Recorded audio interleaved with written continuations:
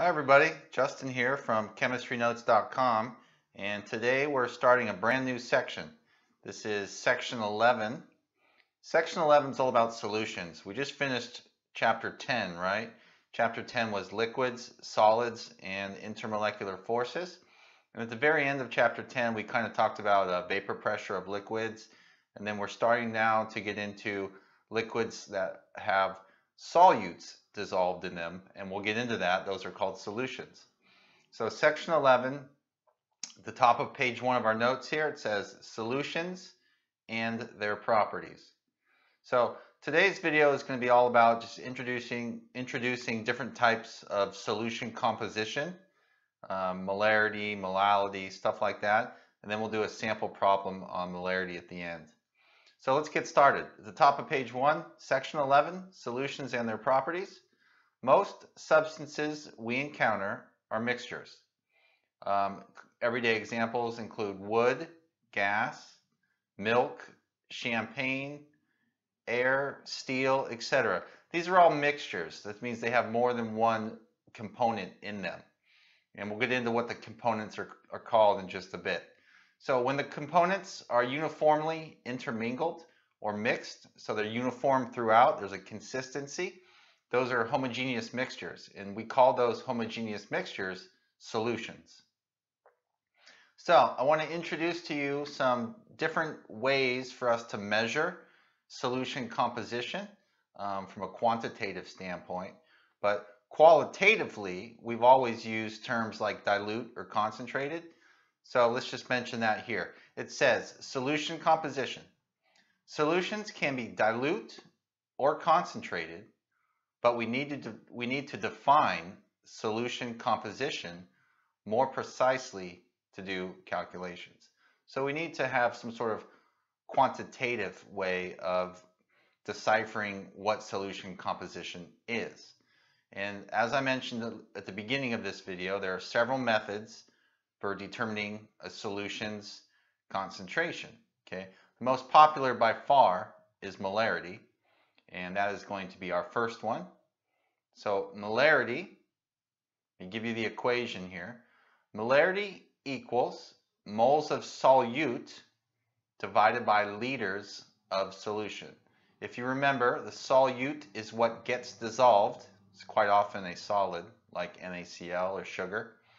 And the solvent is what does the dissolving. Okay, so 1 molar is equal to 1 mole per liter. Okay, that's very important to remember. We'll use that all throughout the rest of the course, almost on a daily basis. The rest of them are not as common, except for maybe mass percent. Number 2, molality. Molality is not a big M, it's a little m. So molality has a little m, and it's moles of solute divided by kilograms of solvent. 1 molal is equal to 1 mole per kilogram. Number 3, mass percent, is probably number 2 in popularity behind molarity. So number 3, mass percent.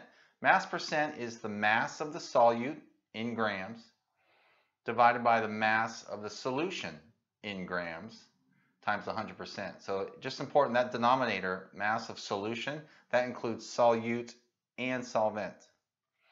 Number 4, mole fraction. It's very similar to number 3, but we don't do it in terms of mass, we do it in terms of moles. So the mole fraction is moles of solute divided by the moles of solution. In other words, the mole fraction is moles of solute divided by the moles of solvent plus solute.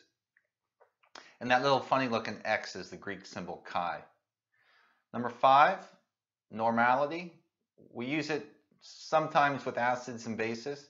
Normality is big N, and normality is equal to the number of equivalents divided by the liters of solution. So a big N would be a normal. All right. So those are the 5 different types of solution composition. The most popular are molarity, mass percent, and mole fraction. But at the end of this chapter, we'll use molality when we talk about freezing point depression and boiling point elevation. So they're all pretty good to know. Definitely want to know them. All right, let's finish off this short video with an example. It says an H2SO4 solution is 3.75 molar and has a density of 1.230 grams per milliliter. Calculate the mass percent and molality of the sulfuric acid. All right, so they're giving us the molarity, and they're telling us, hey, the density is also 1.230 grams per milliliter. So to find mass percent, we're going to need the mass of H2SO4 solute, right? That's going to be our numerator. And then we need the mass of everything, the mass of the solution, and that'll be our denominator. So they're giving us the density of the solution, right? They're saying, hey, we got 1.230 grams of solution for every 1 milliliter of solution. That's the density. All right? So what we can do here is we can convert milliliters to liters, right, using dimensional analysis. So I got 1,000 milliliters on the top, 1 liter on the bottom. Now I have 1,230 grams of solution per 1 liter. Now, why did I do that? What made me think that I should do that? Well, they're giving me the molarity up there, right? And the molarity is 3.75 molar, that big M. But that's the same thing as 3.75 moles of H2SO4 solute per 1 liter of solution. So I've got the same denominator as the problem I just did.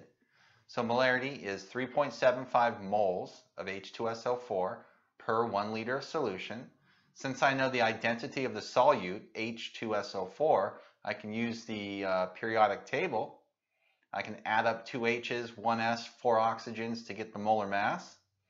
And I convert 3.75 moles into grams down there at the bottom of the page. 368 grams of solute, 368 grams of H2SO4. So my mass percent is 368 grams of H2SO4 divided by 1,230 grams of the solution times 100%.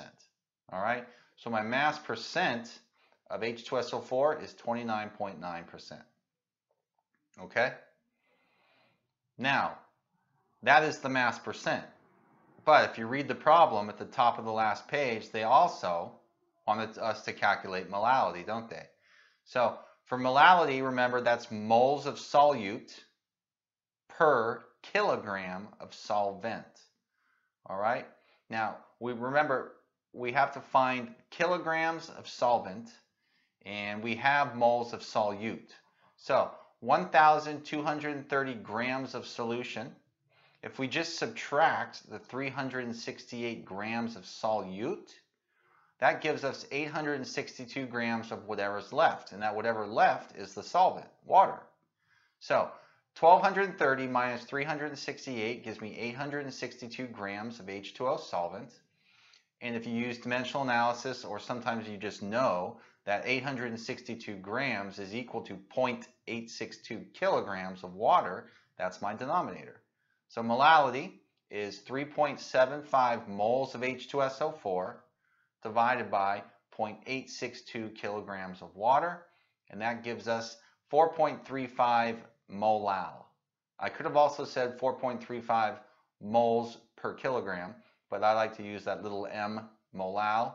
Molality is new, so we should start to use it, 4.35 molal. Okay, that's it for this video. In the next video, we're going to talk about the 3 factors affecting the solubility of a solution and how that affects solutions. So hopefully you'll stick around for the next video, and if you like the way I make my handwritten chemistry notes, I have all my general chemistry notes and all my organic chemistry notes available at chemistrynotes.com. So stick around for the next video. We'll talk about 3 factors affecting the solubility of a solution.